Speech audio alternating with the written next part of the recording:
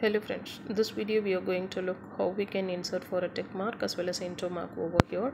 Okay, for that what you need to do, you have to go for insert and symbol, and you have to select for the symbol, and in your desktop it will be available right side corner for the symbol menu. Okay, once you're selecting this one, it will be showing for normal text, but you need to type it for windings. At the windings you have to go at the end, and you can select for the tick mark, or else in the character code for 251 for tick and 251 for into. I have selected for tick. As the same process you can select for into mark also.